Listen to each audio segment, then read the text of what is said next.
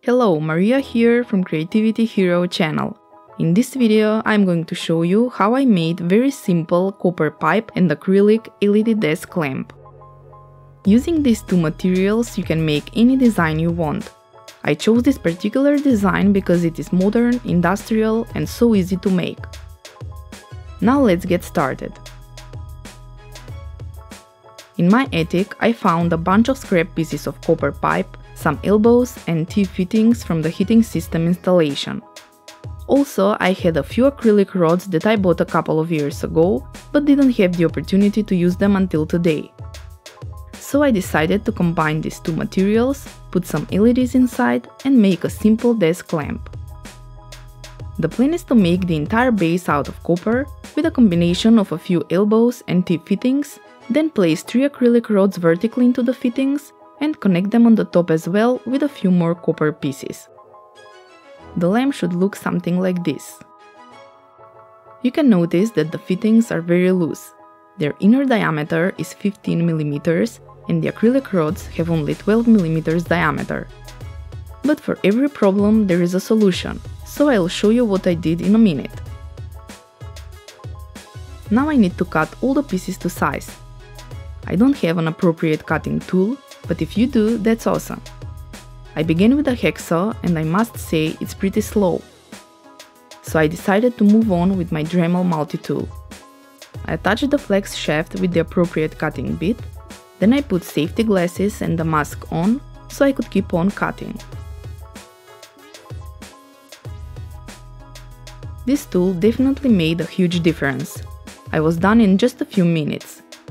But if you only have a hacksaw, that's just fine.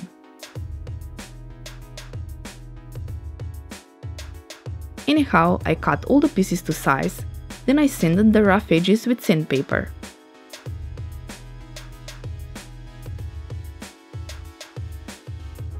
Also, I made a small opening for the switch.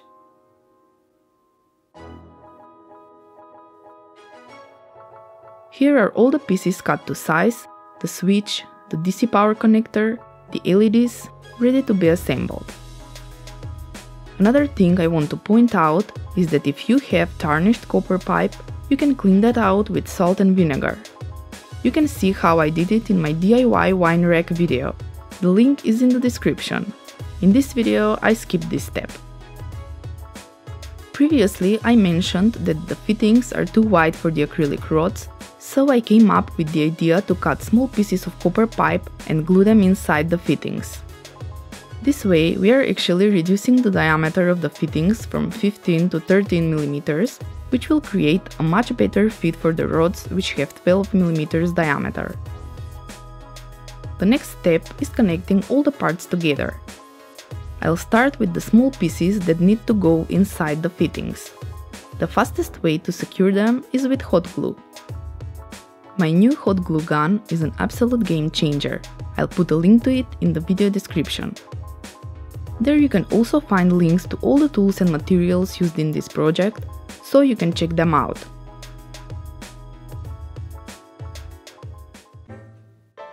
Now I'm going to prepare the LEDs.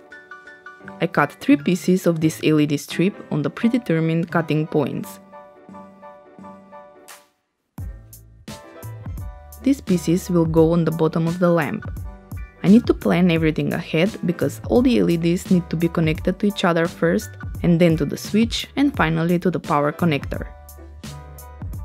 I cut a few pieces of positive and negative wire to the appropriate length and stripped off the insulation of their ends.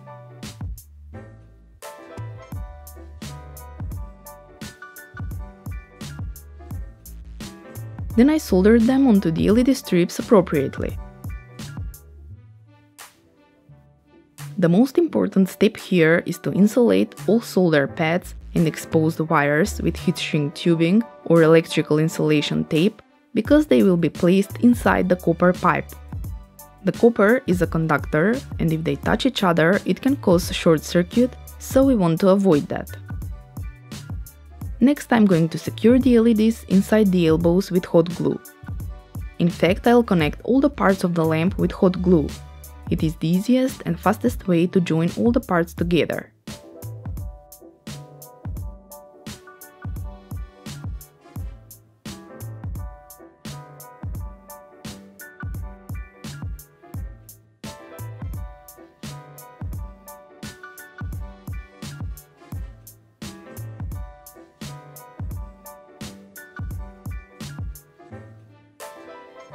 The wires go in the same direction, so I can easily solder the first two LEDs onto the third one, which will be closest to the switch and the power connector.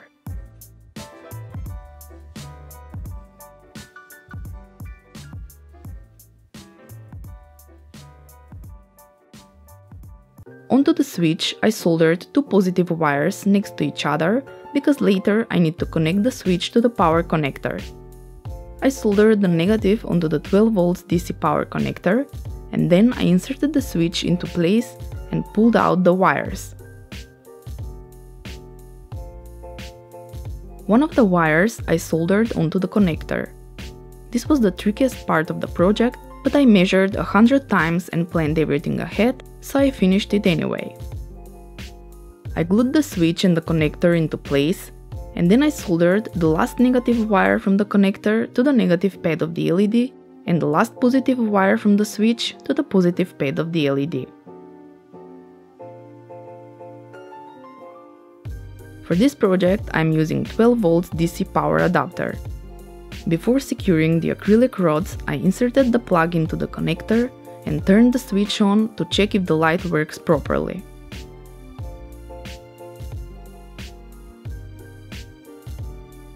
Everything is great, so I can move on with the assembly. I glued the rods vertically above the light with hot glue and connected them on the top with more copper in order to get additional strength and finished look.